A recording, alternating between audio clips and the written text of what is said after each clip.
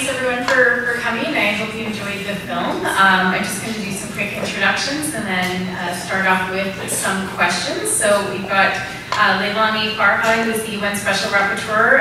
You obviously saw her highlighted within that documentary on basically what she, pieces of what she does as a job, and it's a lot more broad than that, but she is the UN Special Rapporteur on the right to adequate housing, world's top watchdog on housing, and set out to reignite the idea that housing is a social good, not just an asset or commodity. She's been in that role since 2014 and has presented reports to the UN on homelessness, the connection between housing and life itself, treatment of housing as a commodity, and its consequences for people who are poor as well as the middle class. And she's traveled to India, Chile, Portugal, among other places to investigate whether governments are meeting their human rights obligations with respect to housing. She's also launched a new initiative called The Shift, which we heard a little bit about near the end of the film. It's a global movement which calls for everyone to approach housing as a human right, not a commodity.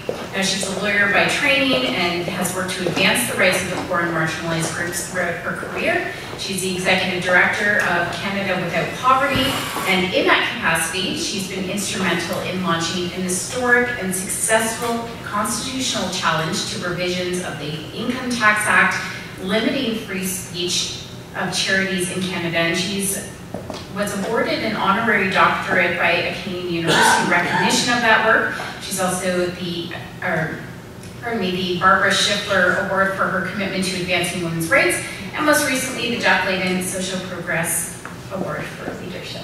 Very good. And then we've got Jeff Morrison in the middle, who has served as Executive Director of the Canadian Housing and Renewal Association since January of 2016.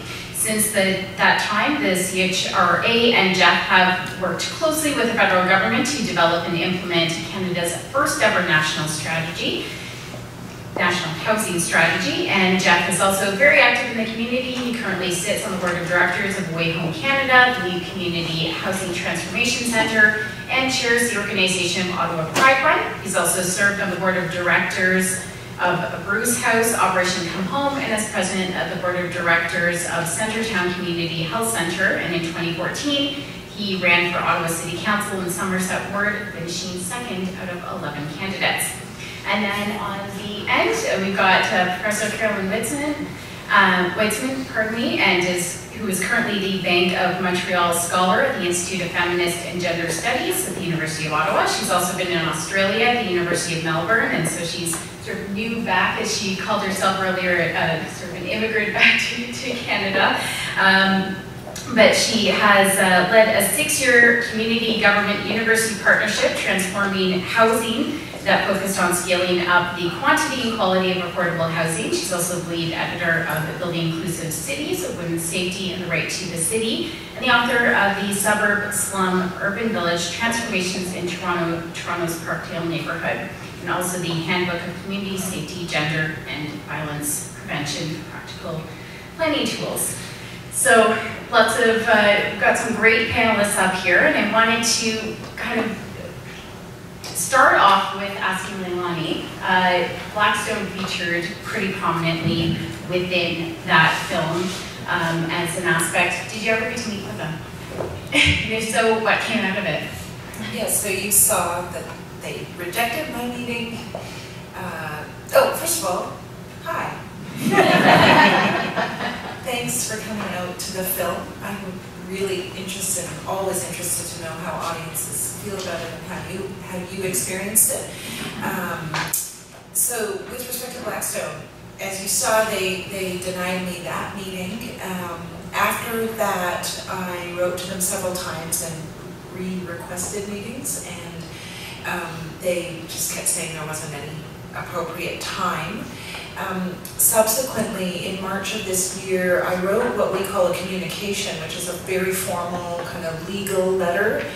I wrote it to Blackstone in 7 countries, saying that I thought these kinds of practices are contrary to human rights. Blackstone wrote back immediately, actually, and in it they said that they would be happy to be in constructive conversation with me.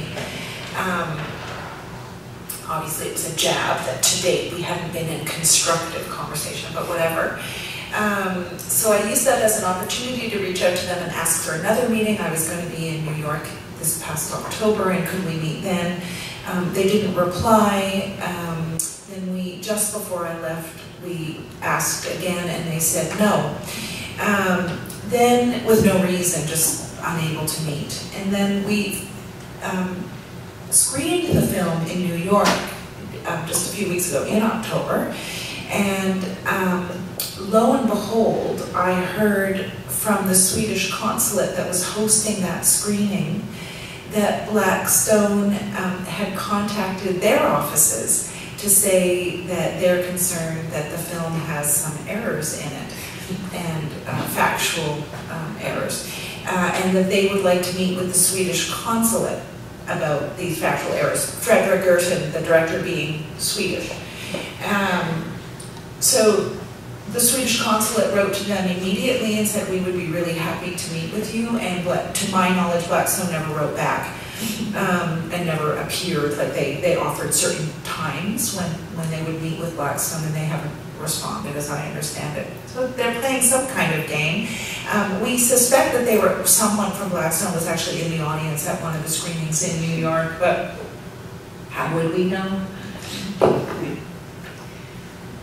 In the start of the film, you sort of witnessed the dichotomy between someone profiting off of Toronto's hot housing market and those suffering from under it in terms of the rental market. Somewhat a two-parter question for all of you. What are the roles that municipalities, provincial governments, even the UN plays in controlling or allotting or getting a handle on the real estate market and handling adequate, affordable rental housing as well as the real estate market?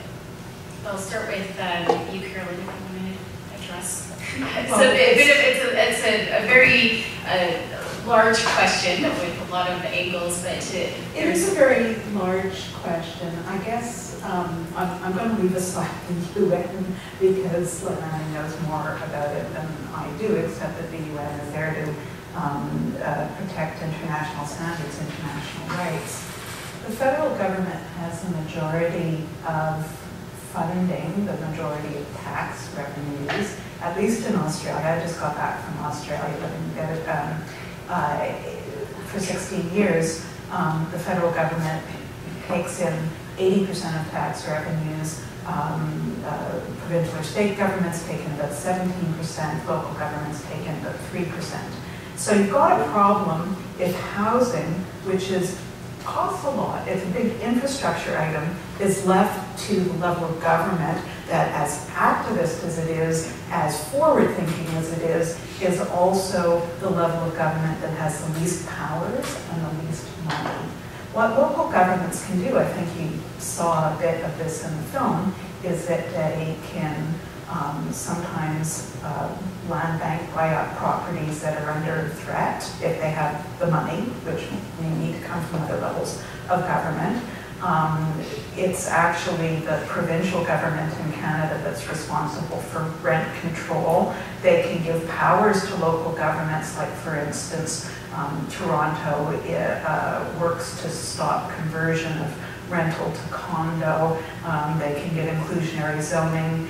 Local governments can set up community land trusts, but they need, again, a little bit of funding and support to do that kind of thing. I think we saw how the urban land question is a really important part of the picture. So it kind of takes all three levels of government in Canada, plus the UN patting us on the head, for us to really make a kind of shift. And I think I'll leave it there for now.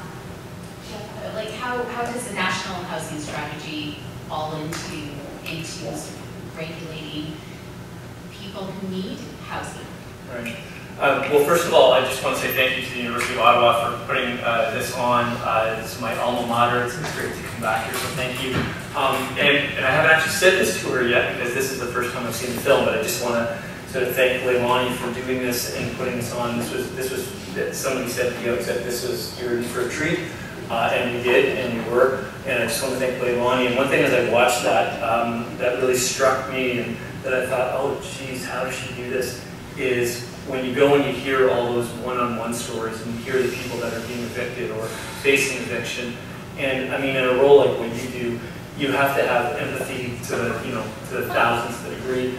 But there just comes a point when you're, at the end of the day, you're a human being, and you can just, there's only so much compassion I think you can give without actually internalizing it. But I know you do it great, so thank you, Leilani, for the film and for everything you do. Back to the question though, I mean, for I think so many years, the role of the federal government in housing has been essentially to help facilitate those who, in one way or another can access or can find financing or access to housing on their own, to help them do so. So the role of CMHC in many ways has been to serve as that providing access to capital for those who either want to build or for those who want to own housing. The concept of the shift that Leilani talked about in the film, that has a whole number of different meanings, and I think one meaning from a CMHC and a national housing standpoint is that the federal government, and CMHC more particularly, hopefully over the coming years will make that shift to becoming more of a body that will help facilitate access to housing to those who've been least afforded. And I think in the National Housing Strategy, I'm an optimist by nature. I think in the NHS we saw the first building blocks and the foundation that was being laid for that. The NHS, when it was announced 2 years ago, was essentially a $40 billion package of measures that was intended to do a bunch of things. One, it provided access to capital for predominantly nonprofit, cooperative housing providers to renovate existing properties and build new, so that's good. We put in place some money to help people offset or subsidize their rent through what's called the Canada Housing Benefit, which by the way has not even been introduced as of yet. It helped extend rental subsidies out 10 years to 2028. And of course, as we know, it introduced a right to housing law, which was just passed into law in June of 2019, called the National Housing Strategy Act. And among other things, and we'll probably talk about it a little bit more, but among other things, it requires the federal government to maintain a housing strategy directly aimed at the most vulnerable populations. And that was important because a national housing strategy at the end of the day could be pretty much anything. It could be as a way to help facilitate home ownership for those, again, who can probably already afford it. But it didn't. It said, no, we want to focus on those who can least afford it. And so are we there yet at a point where we can say, okay, we've checked the box and we've helped all those people out there who need access to housing that wouldn't otherwise be able to access it? Not by a long shot. But it laid the foundation. And again, being an optimist, CMHC has also now set this new goal. This is my last point. CMHC has also now set this goal that by 2030, they want to see, or they want to get us to a point where every person living in Canada has access to housing that meets their needs.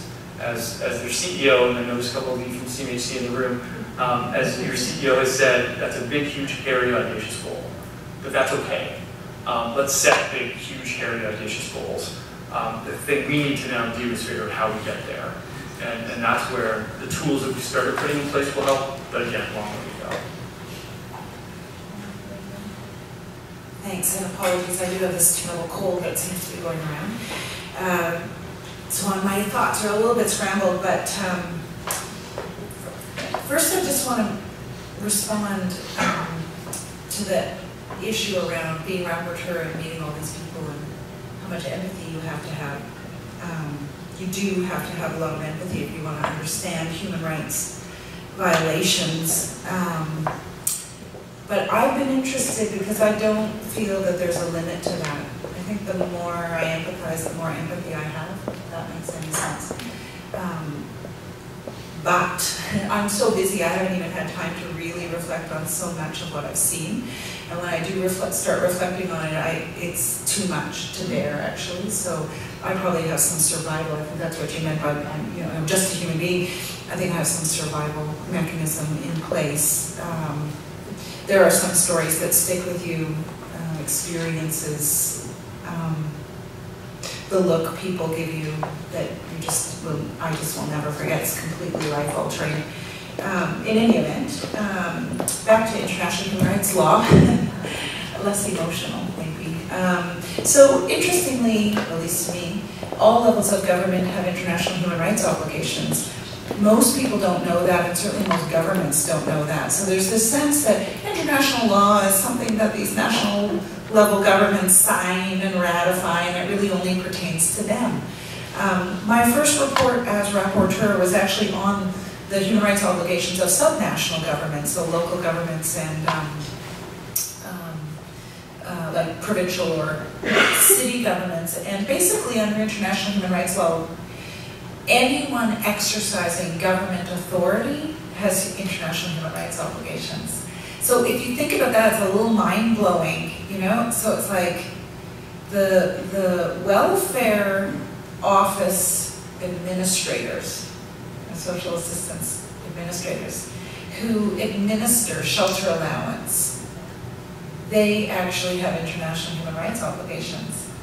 Social housing providers in this country that remain social, that is, they receive their funds from different levels of government, they have international human rights obligations. It's pretty mind-blowing to think about that.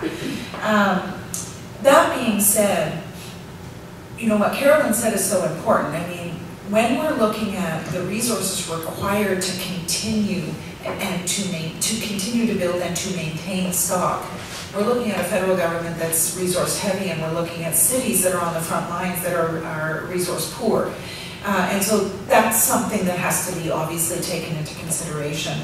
What I like to say is I like to see national level leadership. And so those bold, visionary commitments and goals and timelines like CNHC's 2030 challenge to itself is exactly what we should be seeing in a developed, rich country like Canada. Federal government standing up and saying, we're going to do this and we're going to do it by 2030. It's very cool. It's also in keeping with the Sustainable Development Goals, which the government is committed to. So I really applaud that kind of national level drive and vision. And that should make it more comfortable and easier for lower level governments that are progressive and that are willing to recognize their international human rights obligations to pursue them. And I get asked that question in Canada a lot now. So the City of Toronto is entertaining a rights-based housing strategy, a 10-year rights-based housing strategy, and they're looking to the federal government. They're saying, well, we can do this, sure, we can do this right, because the feds have done it. And that's the kind of interaction between different levels of government I want to start seeing more of. I really see very little of that globally. So I'll just leave it there. Well, actually, that sort of brings me to a question I wanted to ask. We just had an election in Canada, and obviously a minority government elected. So how do you see minority government affecting the implementation of the national housing strategy? We're 2 years into it, of the 10-year strategy. So Jeff, I don't know if you want to take a kick at that, as how you see this minority government being able to implement the goals that they had set in motion. Right, and I'm sort of smiling because my colleague in the audience, Tim Ross, the CEO of the Cooperative Housing Federation of Canada, we were just on a panel on the weekend at a conference on this exact topic. Put it this way, given what some of the alternatives could have been, this actually wasn't a bad result for housing. I don't think I need to say parties or names of people that could have been elected. That would have been a very much backward turn of things for the affordable housing sector. Put it this way, the benefit of, first of all, having the Liberals in power is it's pretty safe to say that the measures that have already been introduced and that were part of the strategy announced that have yet to be rolled out will all still be rolled out. In other words, I don't think we're turning the clock back in any regard that way.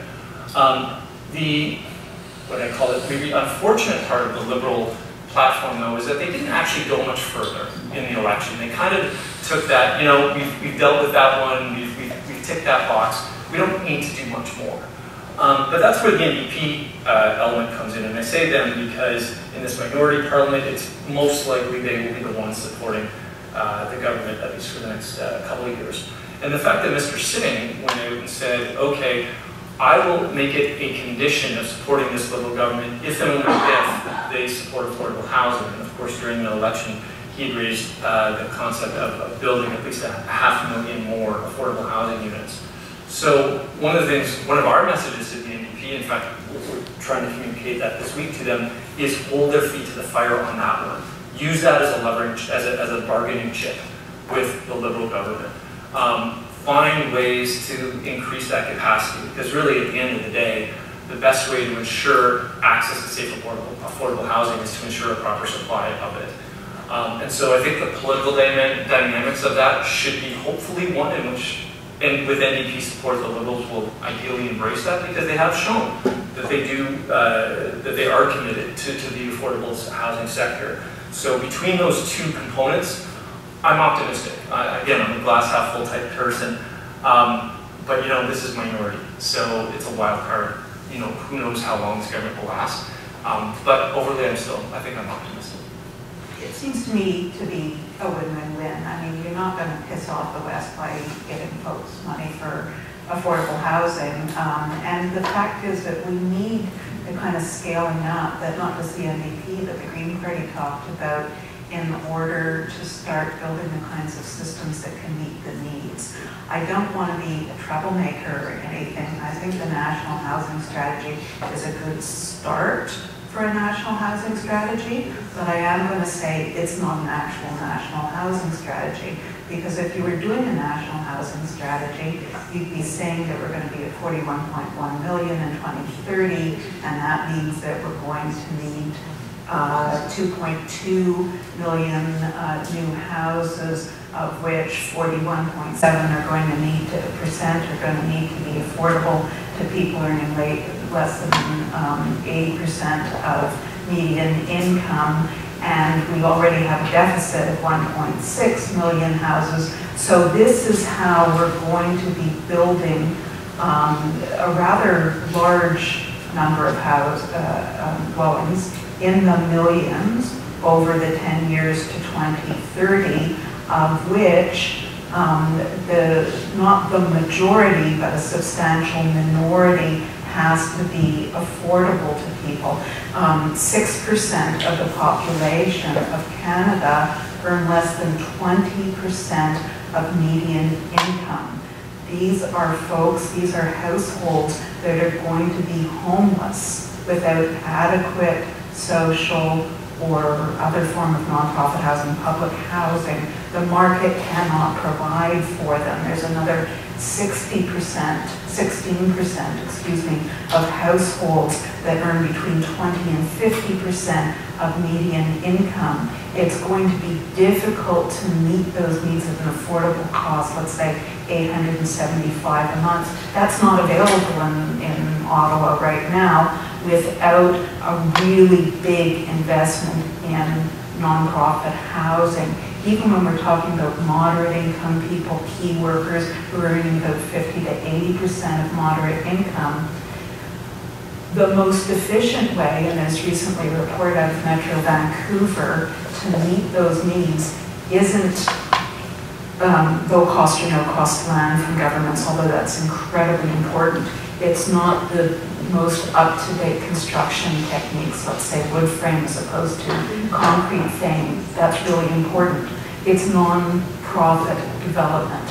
That is the only way you're going to keep moderate income rents at, let's say, $1,200 a month, substantially increased. And that can help cross-subsidize to say $875 if you have lower income households paying, let alone the $325, which is the maximum that most low-income households can pay. So that's what a national housing strategy looks like. It's looking at the big picture of who's living here now, who's going to live in 2030. Indigenous or First Nations and Inuit and Métis families are rapidly growing at 5% of the population.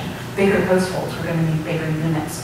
population's rapidly aging, we're going to need more supportive housing in the form of assisted living for people who are 80 and 90 years old and are rapidly losing mental and physical capacity to care for themselves. We need to drastically up supportive housing for older people, for people with disabilities. These aren't people who are going to magically run down the ladder of the housing continuum and become, you know, people who are going to buy houses again. They're 80 years old. They're past that nonsense, you know? So we need to start thinking seriously about what a national strategy would look like and then start meeting those needs. So the National Housing Strategy got the principles great. Thank goodness, thanks to the work of Leilani and lots of folks. They're talking about the right to housing, but it's only the start. So we need to keep on pushing for that. It sounds like we need something beyond 10 years. We need 30, 40 strategy, sort of a little bit longer term. Can I just weigh in a little bit? I'll be quick. I'll try to be quick. A little known fact is that on this political party, and what does this mean about this election where we've got a minority government, potentially with the NDP with the balance of power. A little known fact is that the NDP had not traditionally supported or really embraced the right to housing. So years ago there was a bill that started all of this stuff about a legislative right to housing that was introduced by the NDP, and it actually did not include any human rights language at all. It was really about building social housing. That was going to be our national housing strategy. And a few of us got wind of it, a couple of us, and weren't satisfied and thought, you know, amendments needed to be made to this bill to include human rights, principles and standards. And the NDP were not that interested, and so we shopped those amendments around to the Liberals, and the Liberals were. Interesting. This is before Harper, when Harper was Prime Minister. And that bill had all party support, actually, and then an election was called, and it died a quick death, unfortunately. But it had all party support except the Conservatives. Sorry, I should say that. So that's just an interesting thing. I want to say that what's happened with the National Housing Strategy Act, which is the legislation that attaches to the actual strategy, is actually historic. It is unbelievable that a government in Canada has recognized in legislation that housing is a human right. Canada has historically since, especially since 1996, really resisted housing and all social and economic rights as human rights. I mean, they've never wanted to acknowledge them as full-blown human rights. And here we have a Liberal government in its last session recognizing housing as a human right. It's really a moment for this country to go, whoa. And that's where I dovetail with how Carolyn ended her comments, because I actually think we're in new terrain now. And while I agree with all the comments, we need more of this and, you know, more social housing, more nonprofit housing, etc. But what I feel we actually need to do is pause, take a step back, say, okay, now we have in legislation this statement that is Canada's housing policy recognizes housing as a fundamental human right. Well, that actually is not just a nice phrase. It actually has content and meaning. And it has to guide what we do in terms of addressing the housing crisis facing this country. And that will mean certain things. It will mean creating a certain amount of new stock. It will mean regulating the financial actors that are really destroying existing affordable housing and eating it up. The film only didn't really talk about Airbnb, but Airbnb as an investment model is eating up huge amounts of our affordable stock as well. What we didn't really show in the film is, you know the fellow, the Frosty the Snowman fellow? I think that line is in that film, yeah. So he's living in an SRO, a single resident occupancy place in Parkdale in Toronto. That's, for those of you who don't know, that is like, as he says, he is just shy of street homelessness, right, for sure. And you saw the conditions. SROs are being bought up by these asset management firms, and what are they being converted to? Funky studio apartments for students. So, I mean, this sort of thing, a human rights approach, will guide the government in dealing with, governments in dealing with all of these different aspects. So my sense is, I mean, Carolyn knows the numbers way better than I do, and so does Jeff. Like, this is not my game. Then we get into the details of like what's needed. But it's obviously not just about building, and even if it is about building, human rights has something to say about what's built, how much money is spent, how it's spent, etc. We're losing affordable housing way faster than we're building affordable housing. That's definitely part of the issue, and short-term rental is part of the reason. Well, so part of that dovetails into what I wanted to ask next. Part of the film touched on, a lot of the film touched on that sense of community that people feel in neighborhoods. So you've got that sense of community, and then you've also got the areas where people are being forced out. And you've got not only evictions, but also just forced evictions. We had a situation, we still have a situation here in Ottawa, specifically with regards to a whole neighborhood essentially being told they had to move. Karen Gate is that neighborhood, and I know, Leilani, you were sort of part of that. You heard from the tenants there. What challenges do these tenants face around the world, as we saw from the film, in trying to be able to stand up to these corporations that are trying to force them out, and also to find other housing that suits their needs in the fact that we've got these hot housing markets around the world? Yeah, I mean, it's despicable that governments aren't absolutely protecting those sorts of neighborhoods. It's despicable. I mean, it's contrary to human rights, of course, but I mean, come on. I had a very interesting experience with Herongate and with the fellow Derek in the film in Harlem. But in Herongate, so I read in the newspaper, The Citizen, that I read 100 households in a community in East End, Ottawa was going to be evicted and their homes were going to be razed. And I was like, what the 100 homes? That's a lot of homes. So I then, and they have just referred in the article to this landlord, Timber Creek, blah, blah, blah. So then I just Googled, I just was like at my desk, I love doing this, like distraction from my other work, Timber Creek pops up. It's not a landlord, it's a frickin' multi-billion dollar multinational asset management firm. Okay, different ballgame. So then I'm like, okay, this is different. This is something else. Heard about a community meeting, I decided to go. I just like went. I didn't tell them, I don't even think I told them I was going, I just decided to go. And I drive to the community center. I'm from Ottawa, I've lived here a long time. I drive to the community center I've never been to before. And when I walked in the room, the penny dropped. And it amazed me it hadn't come up in the news, and the penny dropped. I was probably one of 3 white people in the room, and the room was completely packed. All of the Herongate residents are racialized community from different parts of Africa, northern Africa, different parts of Africa. Tons of kids, total community, everyone knew each other, it was like totally amazing. Right, the white people in the room besides myself and the lawyer was several people running for city council, basically, and the federal member of parliament for the area. Yeah. So the penny dropped. I mean, these communities are completely vulnerable, completely vulnerable. So what can I say? I mean, government should be protecting, these are precious communities.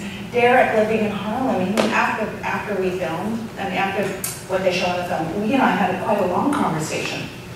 And he said, Harlem is incredibly significant to him. He is African American. And once pushed out, there's nowhere he's going to be able to afford in Harlem. Big blocks are being bought by Blackstone and the like. Poof, there goes his connection, which was probably tenuous to begin with in light of racism in the US, right? But there goes poof, his connection to his ancestry, his history. These are, like, it's so urgent to me. I feel, why are we not protecting these communities? I'm baffled. sorry, going on at length.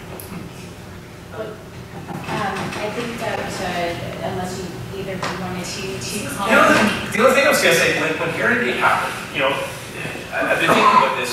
Would the new right to housing legislation, the National Housing Strategy Act, would that have done anything, or could that have done anything to help that situation?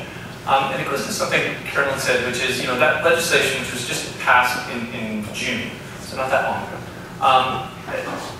It's going to be interesting to see how it rolls out. And so where, for example, let's say in a year or 2 or 5 years, you get another hearing to happen, could the mechanisms within that legislation have done anything, or will it help do anything for that community or for communities just like that anywhere in Canada? And I don't know the answer to that. Right?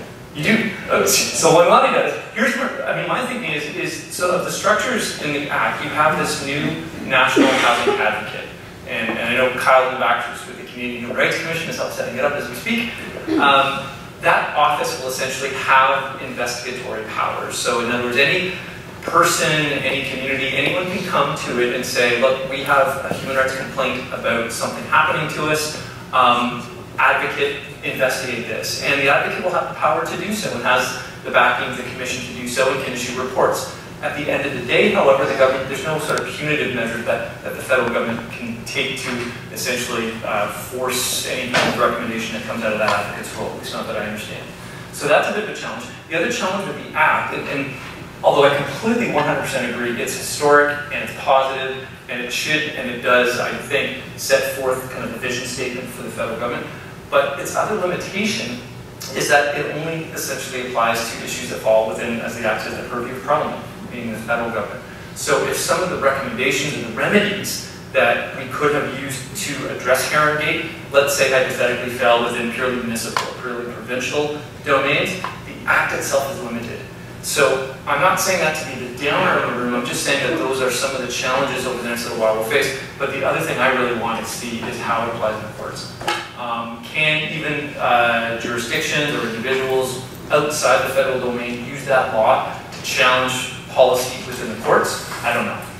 But it'll be something interesting to see. And as a last thought on that, Indigenous rights in particular will be very interesting to see, both from the advocate and the structures as well as the courts, because of course the federal government does have a fiduciary responsibility for Indigenous rights, and so for Indigenous peoples. So that will be, I think, a really interesting thing that we'll be watching. And I'm going to be Pollyannish just for a second.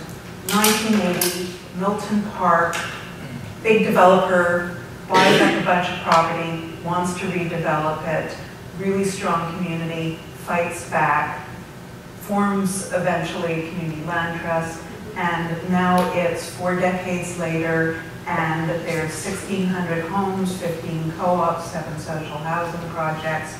It's a fabulous part of central Montreal. So once, and that was before the federal government got out of the housing game. Milton Park could not have happened without all 3 levels of government.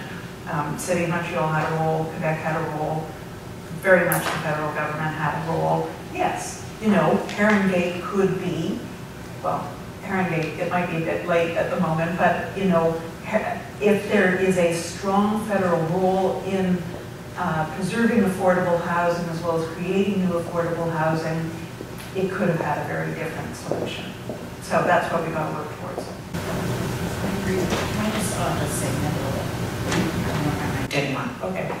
I agree with what Carolyn just said. I actually think one of the tricks about all of this is you think you saw a film about housing, you think we're talking about housing, but in actual fact we're talking about finance. And that is definitely the domain of the federal government. There. This is all about finance. I'm telling you, it's all about finance. I am not the rapporteur on the right to housing. I'm the rapporteur on the right to finance. I actually think an interesting move could happen. I think the legislation can have practical effect, and I think it can have inspirational effect. The inspirational effect, I'm hoping, is that members of Parliament might consider, for example, suggesting that a committee be set up, maybe through finance, a study, on the financialization of housing, for example. I'm seeing this happening in Denmark.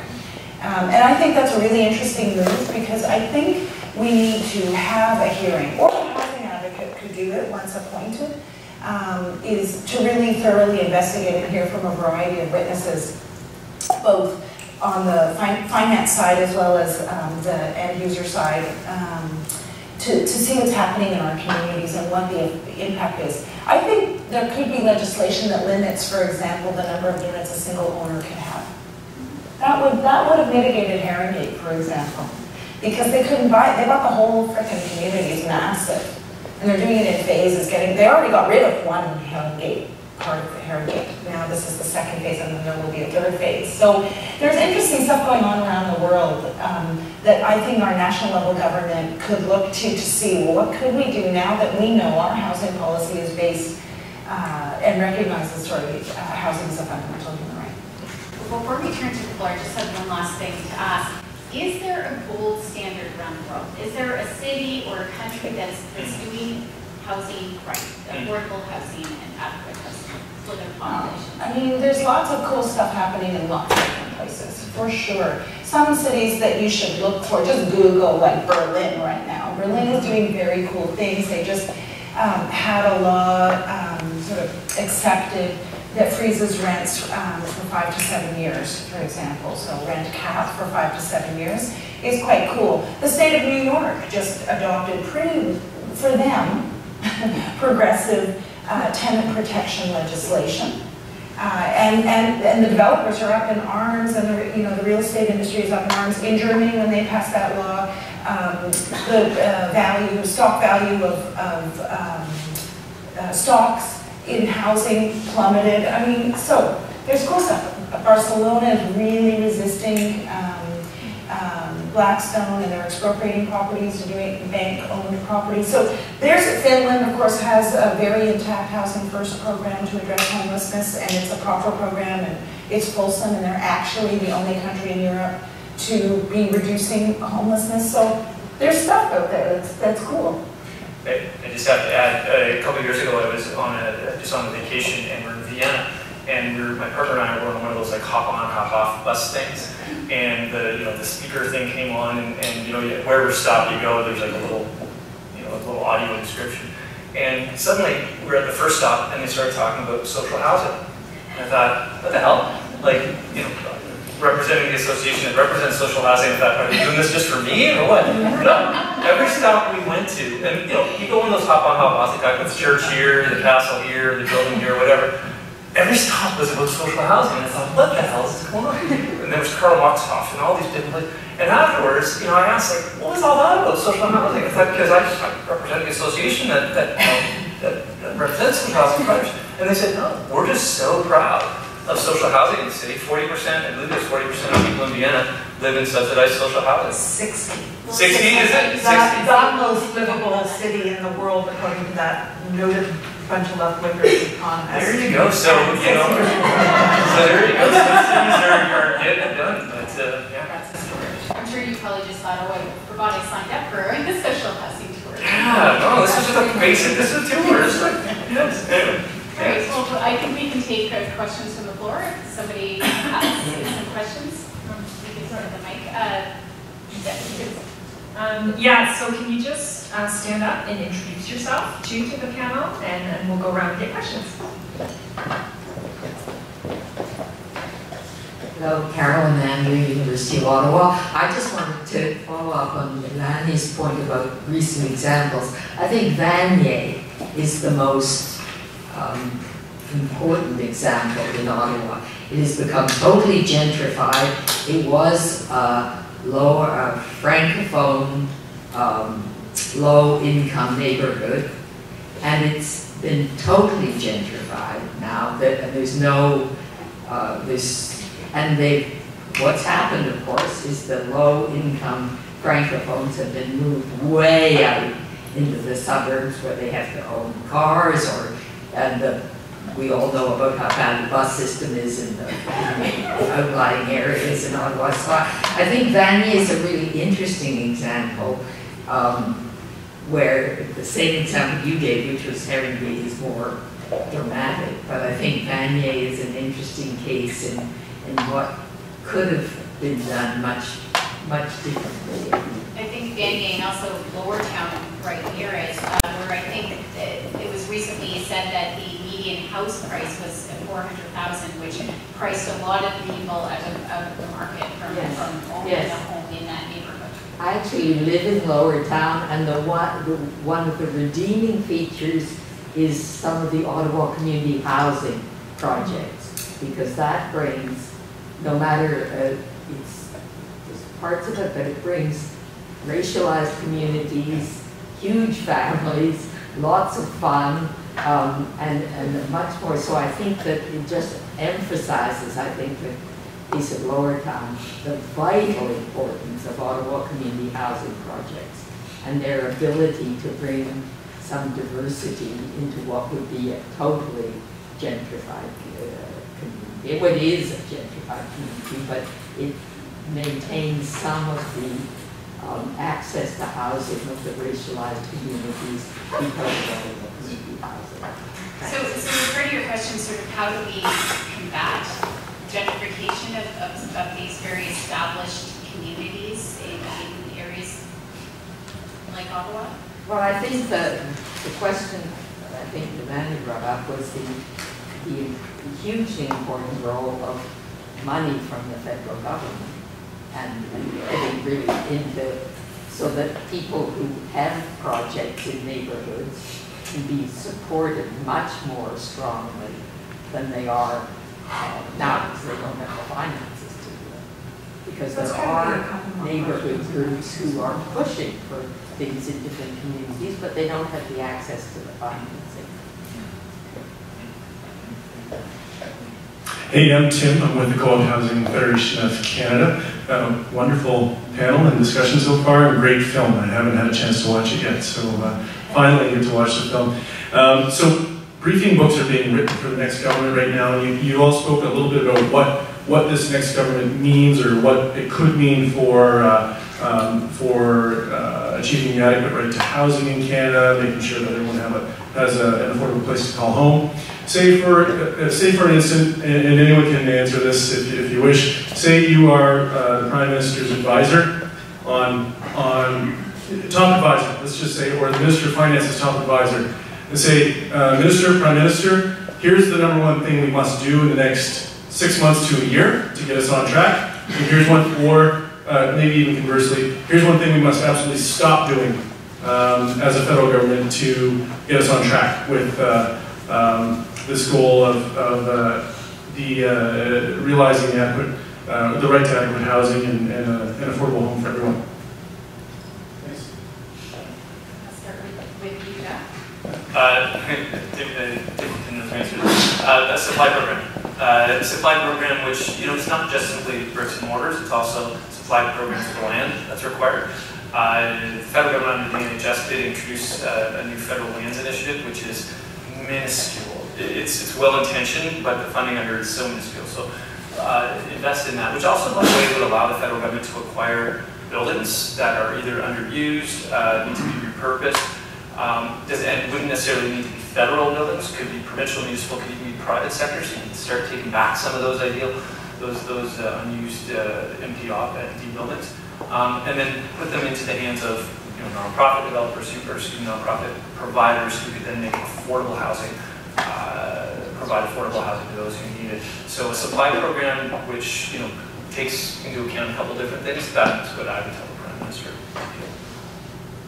I completely agree with Jeff, so I'm not going to say anything more than what Jeff said. Yeah, so I have a different approach. I think first I would ask that the federal government commit to actually eliminating homelessness, all homelessness, by 2030, in keeping with its international human rights obligations and the SDGs, and that they do so through a two-pronged approach. The first prong would be a fulsome housing first program that reaches not just those who are chronically homeless, and not just those who are street homeless, but that also tries to reach those who are, for example, couch surfing. It's possible. That would be one. The second prong of that approach would be to actually look at, understand, and start addressing the causes of homelessness, because a housing first approach doesn't work to end homelessness, right? All it does is it deals with who is already homeless. It doesn't stem the tide. So they have to figure out how they're going to stem the tide. So they need to understand what are, in fact, the causes that would then lead to looking at measures immediately that could be taken to keep up this gobbling up, to stop the gobbling up of affordable housing, because that's obviously pushing people into homelessness. That's one of the drivers. So there's lots of things that could be done in that regard. This is probably pretty controversial, but you could, immediately close the tax benefits assigned to real estate investment trusts. They're the only trusts that receive this preferential tax treatment, and they are the way, and I'm not going to get into, it's so boring to explain what a real estate investment trust is. Go on to Google and look it up. But it is the way in which so much of our housing has become commodified. And the reason it's being done that way is there are huge tax benefits to setting that up, so you could close that. And rather than, I think we need a supply drive, so yeah, go on the supply drive, but what I would do is I would look at where do we have existing units that could be used to house people who need affordable housing. And I mean, the government made a mistake, in my opinion, in withholding the rent supplement program till whenever they took it down. That program could have, if it had been rolled out, could have actually done some real good, really quick. I don't know that I believe in rent subs as a long-term option, but you said, what would I do immediately? And we are in a crisis situation. And if you talk with anyone who's on the edge of in-housing precarity, you can feel the crisis, let alone speaking to someone who's on the street or, a family living in a car. I mean, this is a crisis, and so I'm looking at crisis solutions, and then I would be like, okay, we can breathe now, let's figure out. I mean, supply is hugely important. I'm not discounting that. It takes a little bit longer than some of the other measures I've suggested. Hi, Viviana Fernandez from the University of Ottawa, and I just wanted to follow up on what you were saying, Leilani, about the gobbling up of affordable housing. And the question was, is there anything in the National Housing Strategy or the new Act that would prevent actors such as Blackstone from eating up projects that would be built or projects that exist? And the second question, which is a little bit different, is what is the situation of Canadian pension funds in regards to their ability to invest in Blackstone and the likes? Are we taking more questions or yeah? Okay. Now I'm going to defer also to Jeff, but to my reading of the National Housing Strategy, there's nothing in there that would prevent Blackstone from buying up affordable units. We know, for example, they just did that about a year ago in Toronto with Starlight. They bought 7 buildings in Toronto. So we know they're active here. It should have appeared in Chapter 9, if I recall, because that was about mortgages and stuff. That's where I would have put it, but it wasn't there. And pension funds, yeah. So we touch on it in the film, and that's actually when I stopped being rapporteur and start living a normal life. I will focus on pension funds. I did some real cursory research, on to see if the CPP was investing in residential real estate or giving them, they have their own investment arm, right, that invests money. And I actually couldn't find, I couldn't trace that.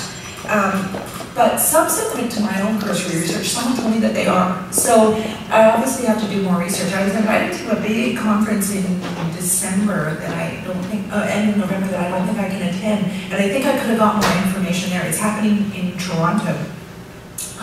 But maybe these two know more about pension funds than I do right now. The schools used to, school pension funds. teacher pension funds used to invest in social housing. And I don't know if they're doing that anymore. Yeah, I don't know about the CPP, but it's interesting, and actually as I watched the film, that was the one through my head, you know, is that could we look at policies and investment for this, for big, huge pension funds like the CPP or the Teachers Plan in Ontario, etc. I mean, other countries have done this, like Norway has done it with their big, huge, giant, the oil fund that they have. There's social investing that they do. So it could. That hasn't extended to housing. Right, yeah. Right. More the social benefit side of investing. Yeah. Like they won't invest in dirty things like oil. Right. Yeah. So there are some cities that are looking. The one thing that I know, and I wish I knew more, is that there are cities that are putting out municipal bonds, and they're stable investment, and cities have to be given permission to create housing bonds, but they're doing that, and that would be a really good investment. Cool. Which cities are doing that? Portland just got the permission to do that, and they're going big time, and so is the state of Oregon. Can I just quickly ask? Sorry, I have like a weird logistical question. Sorry, I'm going to give it 15 seconds. So I lived in Switzerland for 2 years, and everybody's like, Switzerland does everything so great. Well, they do, they don't, but whatever. Okay, so in my unit I lived in, and when you're like, I was explained to me that if you're a builder and you want to build like a 20-story condo, for example, every 4th floor you have to set aside for public housing. And so the public housing is really stretched out all over the city. There's no public, there's no big one public housing unit, and builders just know when they're making their application they have to set aside such a percentage for public housing. Something else which they call legacy housing, but we're not talking about that. Like, why is this not a thing? Like, how is this not a thing? Like, I just see all these condos going up in the city, and I just don't like, can this be done here? I don't understand why it's so hard to kind of wrap that into their building permits. Is everyone here from the city at all? Okay. Sorry if that's a weird question, I just wanted to know. No, it's not a weird question. No, it's a great question. I mean, like the City of Montreal has a 2020-20 bylaw that will come into effect in the beginning of 2020. It's 20% social, 20% affordable with the rents set. It's none of that nonsense that they do in Ontario. Anyhow, it's 20% social, 20% affordable, and then 20% family friendly, which means 3+ bedroom apartments. And that applies to any development over 5 units. And to me, if you're like, affordable housing is not the magic bullet. But if you're going to do inclusionary zoning, which is what you're talking about, don't waste your time with the small stuff. Don't talk about 5%. We're going to give all these benefits. Just apply it across the whole city and make it meaningful, because it's an incredibly cumbersome process. I'm speaking as a planner now. So if you're going to do it, don't waste your time with like little things. Go 20-20-20, you know. And the mayor of Montreal just recently actually did not allow a particular project to go ahead because it didn't meet the social housing standards that the city had set, which is fantastic. She's awesome. And so, should we be saying the same thing to Jim? Should we be saying the same thing to Florian? He's not. Some cities don't have the bylaw that enables that to happen. They don't have a zoning law that's for inclusionary zoning. Toronto does, Montreal does, Ottawa doesn't, for example. And of course we should have it here. One thing that irritates me though about inclusionary zoning is if I go to London, England, they'll say 20 to 25% inclusionary zoning, 20 to 25% social housing, or they won't say social housing, they'll say affordable housing. And then if I go to Montreal, they'll say 20%, well, not Montreal, I'll go to New York and they'll say 25% affordable housing. And then I'll go to Buenos Aires, let's say, and they'll say 25% affordable housing. Well, how is it possible that all these different cities and all these different parts of the world all only need the same amount of affordable housing in their inclusionary zoning laws? It doesn't make sense. In other words, there is a disconnect between the percentage that's being set and the actual needs in the communities. It irritates me so much. It's like I think the UK, you would know better, Carolyn, I think it was the UK that first did inclusionary zoning, is that right? Yeah, and again, I have a lot of problems with inclusionary zoning for just the reason that Leilani said. I mean, in Montreal, actually 20 social and 20 moderate rental affordable it meets their housing needs, although it's only on new developments, so it doesn't address the deficit, etc. So you still need other things. Yeah. But in other places, it's classic Milton Friedman trickle-down economics. It's like, yeah, please give us a share of this ultra-expensive housing, please, please, please, instead of, hey, we've got X proportion of people earning X amount of money. If you want to develop here, you're going to develop X amount of X money. No, I mean, you know, it's planning scale 101. Thank you. Sorry, folks. It's good. Hi. I was actually at the Alliance to End Homelessness October 2017 when that National Housing Strategy was announced. Somebody questioned you something about National Housing Strategy and the nonprofit sector and the subsidized housing said that the amount announced was only 20% more than previously committed. So it wasn't a huge new investment, it's repackaging with some additional funding. And so that's issue number one. I think the municipal may be a good option. I do, because you know, there are people with social conscience that can be pulled together to help the city and the federal government to expand the pool of money they have to go even further for, like I volunteer for CCOC and so on, for development and finance committee, and they said because of 2% loan for the 3 months, that acts as equity rather than loan. And that gives them even more leverage. So we each have a way to leverage that if we can. And third, you guys were saying that the government funds, OMERS fund Oxford properties to build housing. And I saw something this weekend. I believe they're 6%. They're planning to build 20% of the portfolio, and they're planning to build a market. But I know CPP does have real estate holdings abroad. I don't know about Canada, and I don't know about residential. I know they do commercial. But so those types of things which maybe being controlled by, partially controlled by the government or influenced by the government for the public, maybe they can do something. Just a thought. Can I just respond to the first point you made? It is true. A couple of months ago, the Parliamentary Budget Officer released a report that essentially said, okay, even despite these, big ticket investments that were included in the NHS, that over time, the actual federal contribution to social and affordable housing has actually gone steady. It has not gone up with the $40 billion that they announced. It's actually just essentially kept pace with the amounts that it relatively was at. And in fact, for one particular case, we just barely touched on it this evening, but for Indigenous housing, which is something that we probably should talk about at some point, that the actual relative shares of federal investment have gone down. And that's despite some targeted funding, not a lot, but $1.5 billion targeted for Indigenous housing. Now, so at the end of the day, is that a good thing? No, it's not. I kind of, again, being the optimist, say, but what could have been the alternative? And had that investment not been made in the strategy, then in fact there would have been a significant decline in share of federal investment. So clearly, I think as we said at the outset, are we at the point we need to be? Absolutely not. But at least the foundations have laid. And I think over, in some, we talked a little bit with the next government, I think that's the real challenge, is to build on what we've had and not just simply say, okay, we've put money towards it, now we're done. To touch on your point, Jeff, and Leilani, your most recent report of you to the UN was on Indigenous housing, and it seems to be that a one-size-fits-all approach doesn't work for all these different communities around the world, especially Indigenous peoples.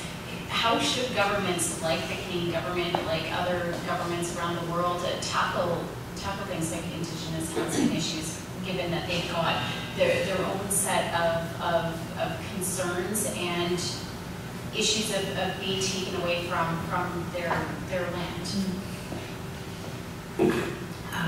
I do think that Indigenous communities are distinct from other communities. I do think no one size fits all works for all communities, but there's something very particular that has to happen with Indigenous communities, in particular in light of the historical and ongoing colonization and dispossession of their dispossession of their resources and lands.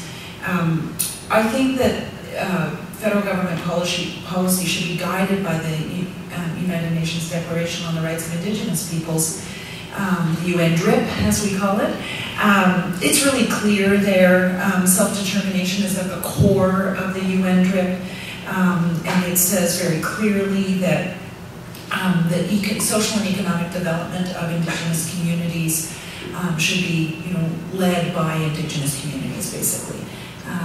And so I think, in particular now, the national level government has to work with Indigenous communities to develop an urban Indigenous strategy that's really desperate. 80% of Indigenous peoples in this country live in the urban context. And so that's going to be essential, but it absolutely has to, the strategy has to be developed by Indigenous peoples for Indigenous peoples. That's just clear if it's going to work. If we want it to work, and obviously we would want it to work.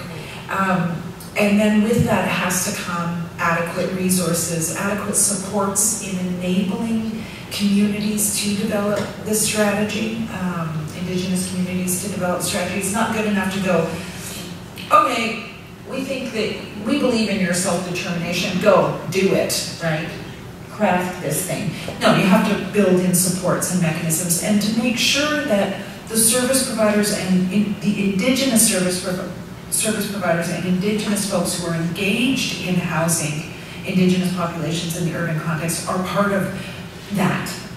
Not just going to the well-established, based in Ottawa, often Indigenous groups like the AFN. Of course, you want the AFN involved, but I think there's like a whole other realm of Indigenous providers out there who need to be engaged.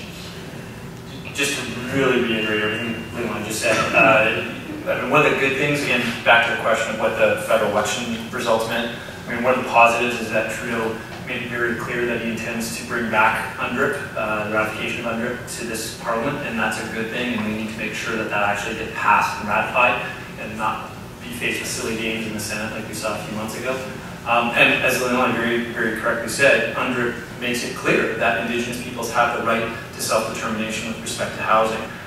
We've developed, I don't know if Leilani, you actually saw our paper because you said exactly the words that it's titled, but we have a paper called the For Indigenous by Indigenous Strategy, FIBI strategy, which essentially says just that no, it's not just about money, it's also it's not just about money for bricks and mortars, it's also about cultural supports, and very importantly, it's about the governance and the oversight and the accountability that lies with Indigenous peoples themselves, and it's not just folks at CMHC who are overseeing this. So and most definitely, as you said, it's not a one-size-fits-all. There are different cultural communities within the Indigenous population. They need to be reflected in that housing strategy. I'm just going to give one little anecdote that I heard last week that I think is appropriate to this story. So it's really important to listen, and I think it was shown in the film, and Leilani was talking about it a little bit, to the experts of experience when it comes to precarious housing and homelessness. So I was talking to Janice Abbott, who is the head of the largest social housing organization in BC, which is a women's housing organization called PIRA. And she has 2 households right now. One is an Indigenous woman with 8 kids, and one is a Palestinian refugee woman with 8 kids. And their biggest unit, which is pretty common in social housing, is 3 bedrooms. And she's not allowed, or she's been told she's not allowed, using the national occupancy standards, to provide a unit to either of those families because it would cause overcrowding. But if PIRA didn't provide that housing, then these 2 women and their 8 children would probably end up in maybe a 1-bedroom or maybe a 2-bedroom basement unit somewhere in the private market. So there needs to be a lot of listening to people's experiences and responding to people's experience rather than the one size fits all. And although that example is an Indigenous woman talking about an Indigenous family and a refugee family, I think that it's a really important story to bring out, that when push comes to shove, we should be in the business of meeting people's needs, not trying to mold families into our notion of how people should live, you know? Are there any other questions? Yeah, I have two questions. Hi, I'm Catherine. So I was just wondering about, so in the documentary, the scene, I don't remember what country it was in, where the folks are basically being forced to displace violently. It kind of made me nervous because it reminded me of a new provincial law, Bill 108, that my understanding is that it legalizes subcontracting of evictions, so you don't have to use the sheriff to get people out of their homes. And it kind of made me think about that, and your comment, Leilani, about that all governments have to be held to international human rights standards. I didn't realize that, so that's kind of makes me feel better. So I would wonder about something like that, Bill 108. So one question, I guess, is how legal is something like that, or could it be challenged potentially? And then the other question I had that relates kind of to the comment about Vanier, is that, you know, there's so much around housing speculation and people being kind of pressured to leave their community and the lack of adequate affordable rental in areas like Vanier. So folks need to leave want to sell their home, but they can still stay in their community. So I'm just wondering about I was really struggling to figure out what the word is, I guess, for today in terms of if they have a right to be in their area, or they're preventing displacement anyway, so whatever the opposite of displacement is. So, yeah, thanks. Touch on that, so Bill 108 and yes. So Bill 108 and what you described, I actually didn't know anything about that, so that's really interesting. I will look that up.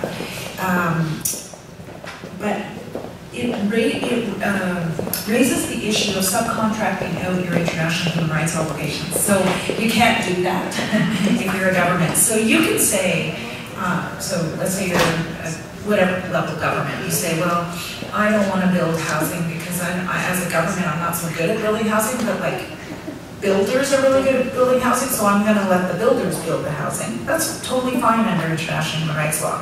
But when that builder builds a faulty structure or a leaky roof, or it's, you know, whatever, not earthquake proof or whatever, then in fact, the responsibility lies with the government to regulate and make sure that that doesn't happen. And if it does happen, the responsibility is still on the government, right? So in that sense, the private actor has violated the international human rights obligations of the government. So the government has something really at stake when it subcontracts things out. And what's at stake is their reputation as having met or not met their international human rights obligations. So that would go to hiring subcontractors to do evictions. They have to make sure that they're regulated and that they're abiding by human rights and other principles. I would just say that. On this issue of displacement, so under international human rights law, it's like really clear. So like what happened in Haringey is completely contrary to international human rights law. So there's there are regulations and standards. In fact, my last report will elucidate these very clearly. My last report is on the implementation of the right to adequate housing. It's a little bit of a ballsy move on my part, so I'm trying to occupy the field to just say, okay, this is what you have to do to implement the right to housing, so all levels of government. We're bringing together all the stuff I've done and some stuff that other UN bodies have, standards UN bodies have established and jurisprudence has established. But basically, if you're living in a place and there's going to be some redevelopment, first of all, no development should happen without full consultation, meaningful engagement with the community there. You're supposed to explore all options and all viable options before evicting anyone. And so that would mean, you know, say, okay, well, we need to redevelop this area because really these buildings are corrupt, like they're just horrible, they're going to fall down. So we're going to make sure that you're relocated for a short period of time, the shortest period of time as possible, at an affordable place that's adequate. And then when these new buildings come up, we're going to rehouse you, if that's what you want, at the same rent, in a same footprint or larger or whatever. That's what's supposed to happen. So, of course, that never happens, and we don't even have in the city of Ottawa, for example, as far as I know, we don't have any good processes around really engaging communities around development. So all the stuff that happened in Vanier, which I know nothing about, I'm sure happened without any community consultation or very little community consultation. I could go on and like, these standards are really like, there's a whole bunch of them, but that was the sketch. Well, I think that, what does it mean right to the housing? What does it mean? It doesn't mean anything.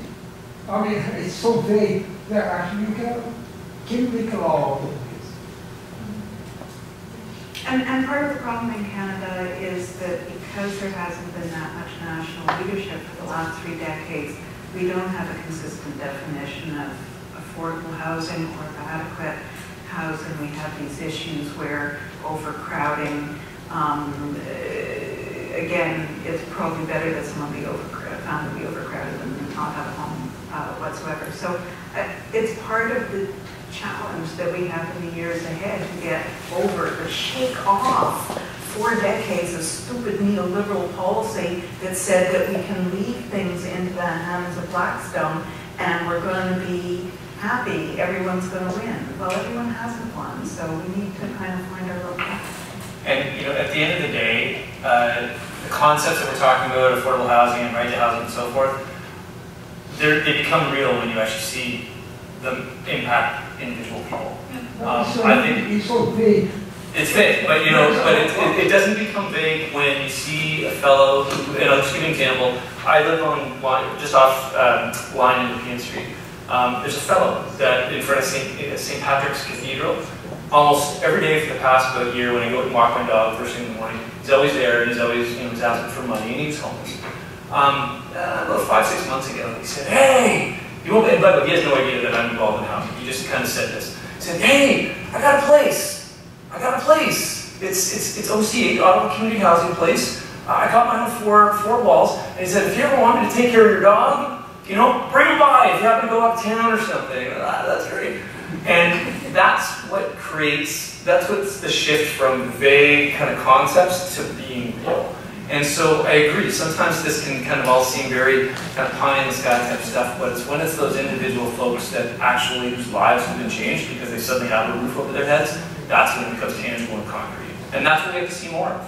Because you're right, until we actually see those points where a fellow living on the street or a woman living on the street for X number of years suddenly has a roof over their heads and a place to call home, that's real.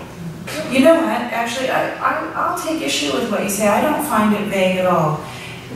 So the definition of adequate... It's 25% actually is actually being implemented different cities or different jurisdictions. What does mean 25%? Doesn't mean anything. It's just a number. Okay, well, I think we'll let Leilani respond to what you were talking about and the definition. Well, if there's 100 units, then 25% would be 25 units. I mean, it's, but there is a definition of adequate housing under international human rights law, and it says that everyone has the right to live somewhere in peace, security, and dignity. And you could say to me that today, but I can tell you, when a homeless person has to defecate on a street because they don't have a toilet, they don't have dignity. That's pretty simple to me. They need a toilet.